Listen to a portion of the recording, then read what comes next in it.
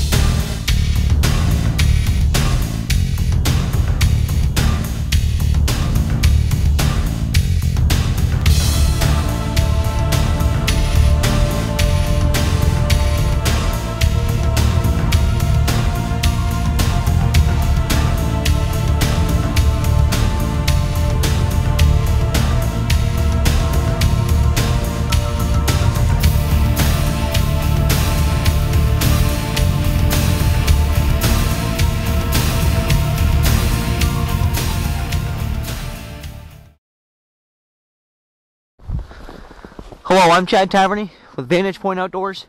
On this week's show, we're going to go over some tips and tactics for trail camera use, and we're also going to show you how to properly maintain your bow during the off-season.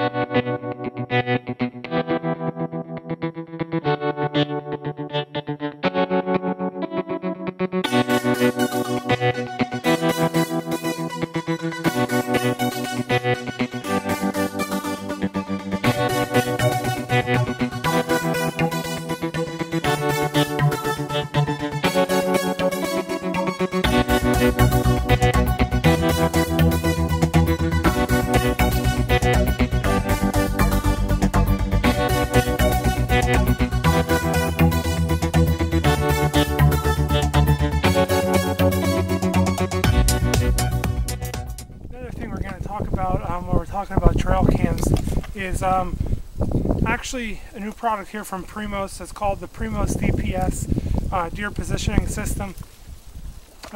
It's a neat little unit. I actually got this for Christmas. It's different than a trail camera. You have your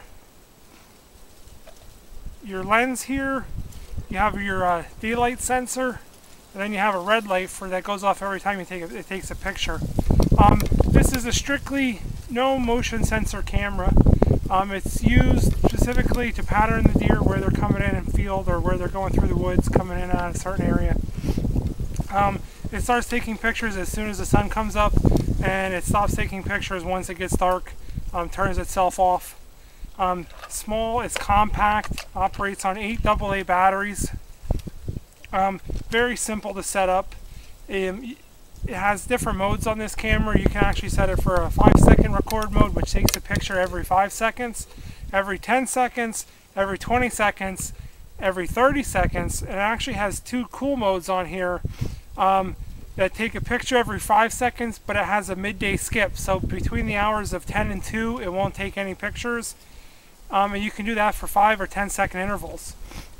It'll accept up to a 32 gig card. But what's great about this is, other than a trail camera, you can put this up and this will actually take pictures with this wide angle lens out to 200 yards. You'll be able to make out deer.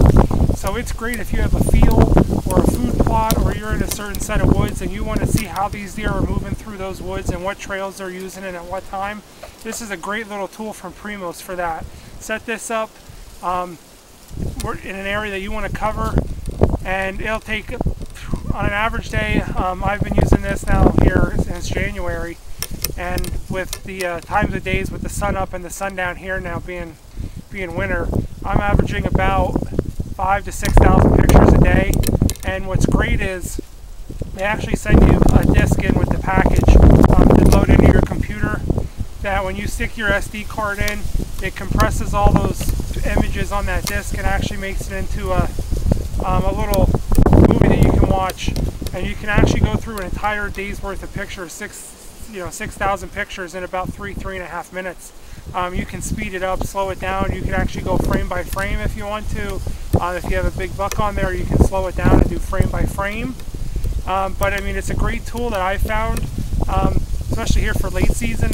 You can really pattern your deer into where they're coming in the fields and where they're going into these food plots and at what time of the day and how they're moving. And again, it's from Primos, and they make a great product, like Chad said, with the Truth Cam. So for the price, I really don't think it can go wrong, and I think if you use one of these this coming archery season, it's probably going to give you a little bit more success in bagging a big buck. You know, I can't think of a product in the last 20 years in the hunting industry that's revolutionized the way people scout and hunt their properties than trail cameras. Today's trail cameras are a wonderful tool. They allow you to scout your property 24 hours a day, 7 days a week, with very little human disturbance, and there's really no better way to gain insight on what the deer on your property are doing.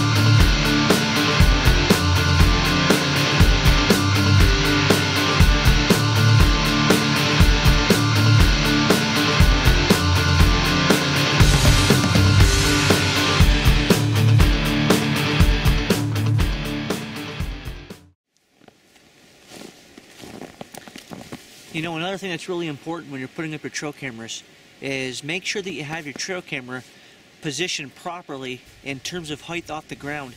I see a lot of guys that make this mistake, and they'll put their trail cams either too low or too high off the ground, and first of all, they're not taking advantage of the camera's sensor ability that way, because they're just reducing the overall sensitivity of that sensor because they have it too low or too high.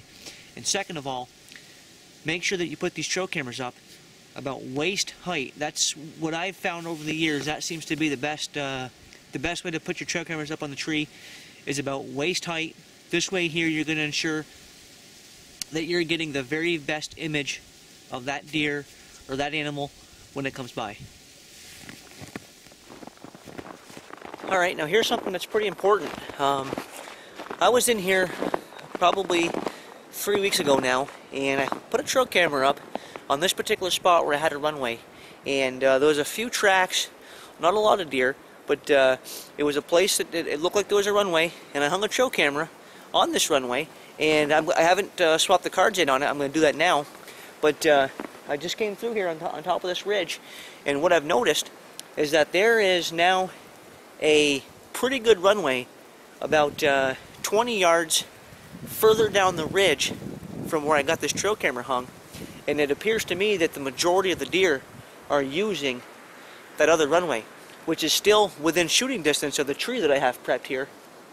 But I'm going to go ahead and take the time to move this camera that I have hung right here, put it probably 30 yards down further on this ridge, and where I can watch and monitor this this new runway, and I'm going to compare the pictures that I get over the next couple of weeks between this place here, this spot here, and in that spot where this new runway is. I mean, regardless, I should be able to shoot at any deer that comes on either runway.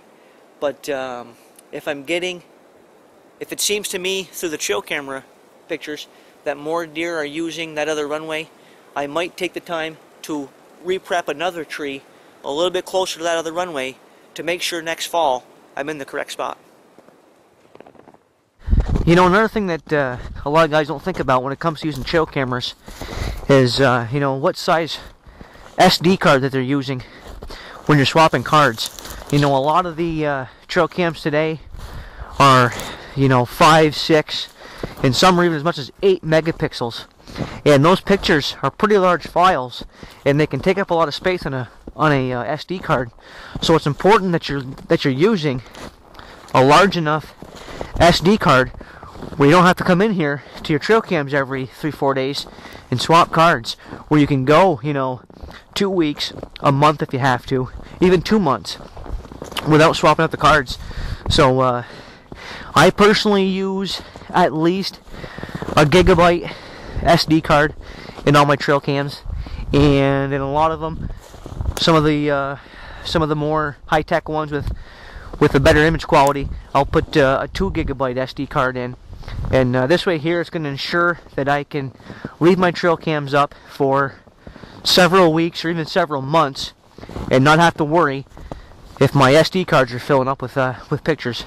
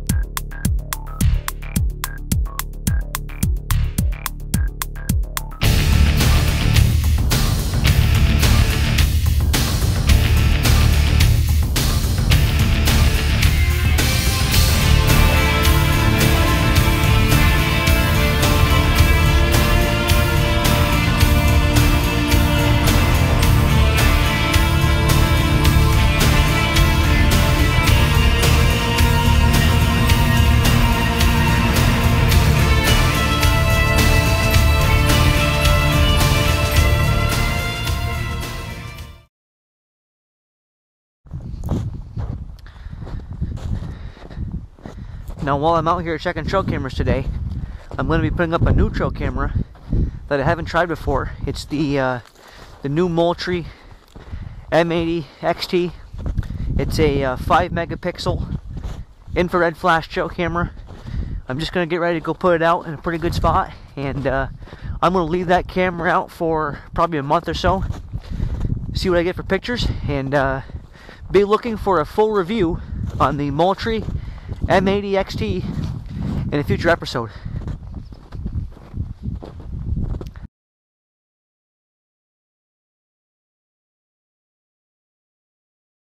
Okay, we're going to talk a little bit about post-season bow maintenance. I shoot my bow all year round, but we're going to just go over some tips and some tricks here for post-season bow maintenance. The first thing you want to do is you want to check all your bolts and all your screws, all your sights, make sure everything's tight. You want to check all your strings, all your servings, your peep sight if you use a string loop for your release. You want to check that, make sure that's tight. All your strings in your cams, everything, all your servings, and any string whiskers or anything you have. And you also want to put a little bit of wax on, good quality bowstring wax, but not a lot. Just put a little bit on your fingers and run it up and down the strings just to coat that if you're going to keep your bow in the case or anything for the off season. Go over your cams, your sight, all your bolts. If you're not going to shoot all year, then I recommend taking it to your archery shop and let them go over everything. And we're actually going to have a segment a little later on with our new sponsor, Woody Sporting Goods. He's going to go over total bow maintenance and crossbow maintenance for you crossbow hunters. So just a little bit of post-season bow maintenance. Just check your string, your cables, your cams, tighten up all your screws, and if you're going to store your bow in the case for the spring, then definitely put a little bit of bow wax on the string. Not a lot, you don't want to gunk it up and then it gets down into your cams. Pretty much just a little simple maintenance and some care, and we'll go a long way. Alright, well, I just finished checking the trail cameras. I'm getting ready to head back to the truck. That's all the time I got for this week's show. I want to thank you for watching, and I'll look forward to seeing you again next time, right here on Vantage Point Outdoors.